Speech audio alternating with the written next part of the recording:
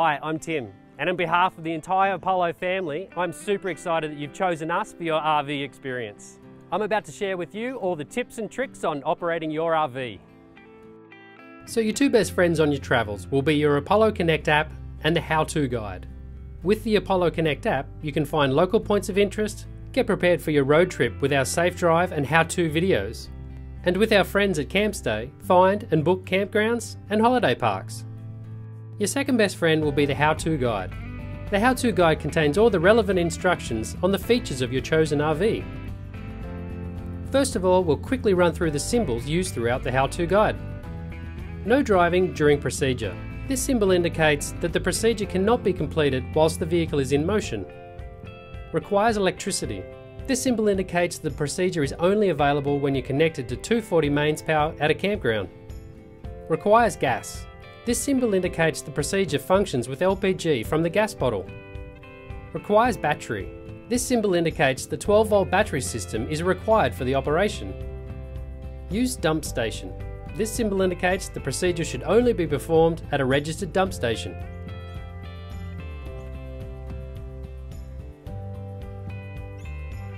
You've got a bunch of keys with your 6-berth. A vehicle remote, you've got a compartment key and a fresh water key. Main door keys. The smaller round one is for the door lock and the larger square one is the deadbolt. We recommend you just use the deadbolt to lock the door.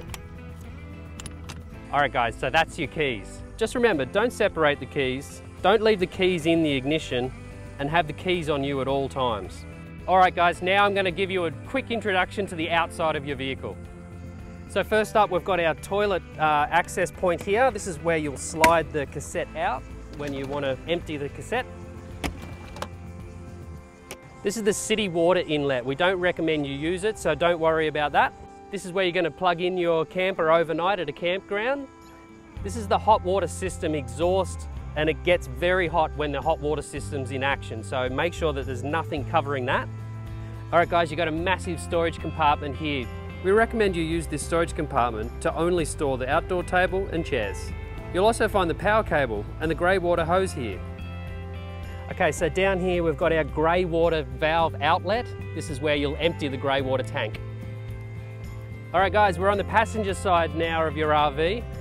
We've got the tunnel boot storage compartment here, continues on from the other side.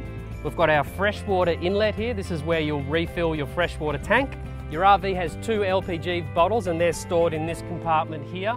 We've got the vents for the fridge here. Just make sure nothing's blocking that because they do get a little bit hot. We've just got more storage down here. And lastly, we've got the main door to the cabin. Just use the exterior step for easy access. All right guys, and finally on this side, I just wanted to point out where you're gonna fill up your fuel. It's just here. All you need to do is just open the door and access the fuel cap. So that's a super quick overview of the outside of your RV. Now we're gonna get into the details with our how-to guide.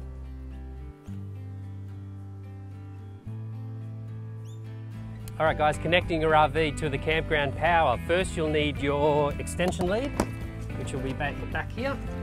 Insert this into our RV, just making sure that you get a really nice connection with the large earth pin at the bottom. Insert the lead into the campsite and turn on. All paid campgrounds will have 15 amp outlets with the large earth pin. Make sure the circuit breaker is in the on position. Turn off all appliances prior to disconnecting from the power inlet. Disconnect and store the lead before moving your RV.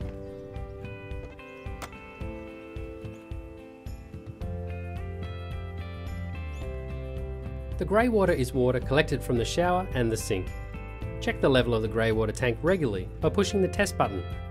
Once full, or every 2 days, you'll need to empty the tank. Retrieve the grey water hose from the compartment and connect to the grey water outlet. Close the 2 locking pins for a firm connection. When the other end is in the dump point, open the valve. If you're planning to stay at the campground for an extended period, you can just leave the grey water hose connected with the valve open. When you're ready to move on, close the valve and pack away the grey water hose.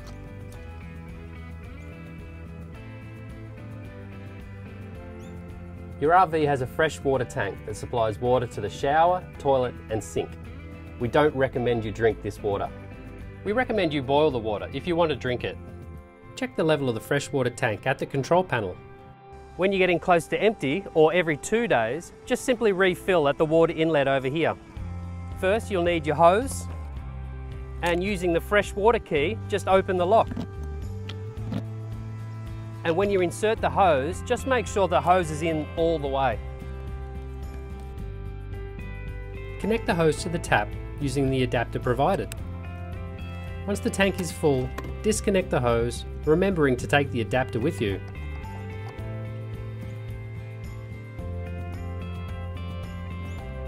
The RV comes with 2 gas bottles that supply LPG to the stove, oven, 3-way fridge and hot water system.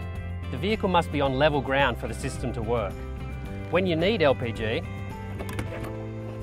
just remember to turn the valve on all the way. Once you've finished cooking or heating water, just make sure you turn the gas off at the bottle.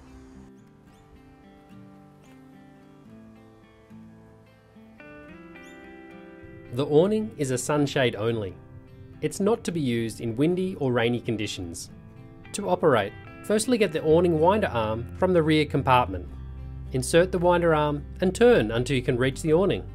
Release the leg by pulling it toward the knuckle, swinging it around and twist 90 degrees, enabling you to tilt the leg down toward the catches on the RV. Slide the lock down and extend the legs to the desired height and lock off. And of course, pack up the awning before you move the vehicle. Just be aware, once the awning has been retracted, please don't wind any more as you may cause damage.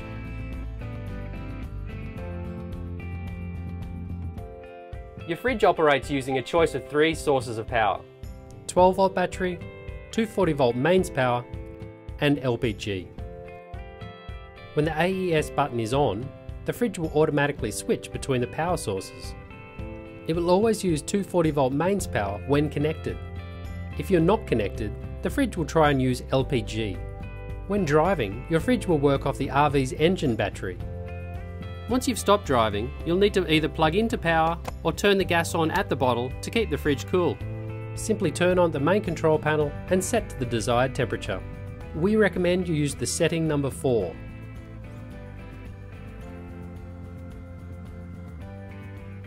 The lights will work off the 12-volt system, but just remember to turn them off when you're not using them or you will drain the battery. Simply turn on and off at the main control panel and also at each individual light.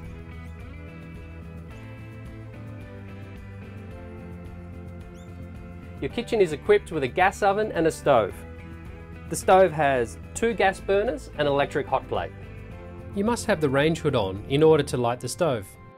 To use the gas burners, push and rotate the dial and hold, and push the ignite switch until the gas lights.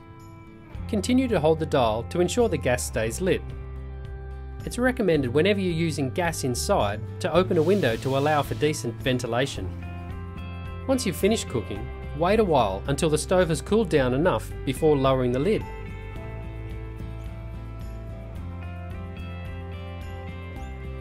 Your RV has a hot water system that is powered by the LPG and ignited with the 12-volt system. This provides hot water to the shower and the tap at the sink. To start the process, turn on the LPG at the bottle. Turn on the water heater 12-volt switch and select 60 degrees on the boiler. Wait at least 30 minutes for the water to heat. If you see a red light on the boiler, the gas has failed to light the system. Wait 1 minute and start the process again. Once heated, the water can be used by turning on the 12-volt water pump switch.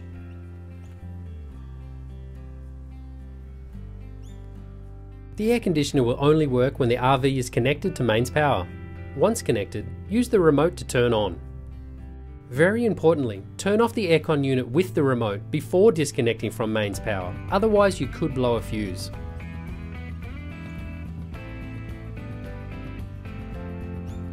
The microwave only operates on mains power. We recommend you stow the microwave plate away before travelling. The cutlery drawer is a handy spot for the plate.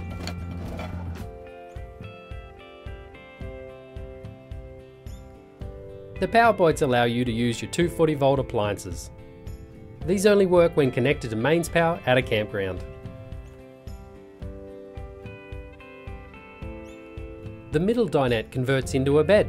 Simply lower the tabletop between the seats and arrange the cushions on top. Slide out the bed extensions and add the long cushion you'll find in the overcab bed. and you're ready for a great night's sleep. The spacious overcab bed accommodates 2 adults. For safe, easy access, you'll use the ladder provided. Please be aware the ladder has a weight limit of 100 kilograms. Make sure the ladder is securely attached here before putting your weight on it. Under the mattress you'll find a cargo net that you can clip to the roof. It's to be used to store luggage when travelling only.